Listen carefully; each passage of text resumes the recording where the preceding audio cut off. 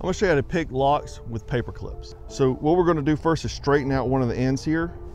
You're gonna wrap around the back end, around the body of the pick, just to kind of give it stability. Now what we're gonna do is we're gonna take a multi-tool. You can stick it in the corner of a wall if you need to, if you don't have a multi-tool.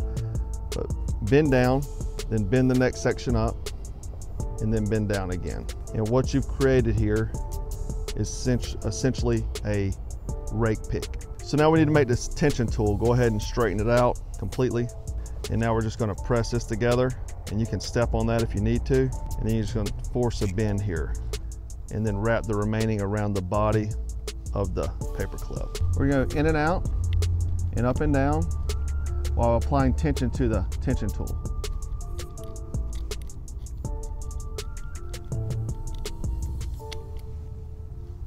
And pick the lock.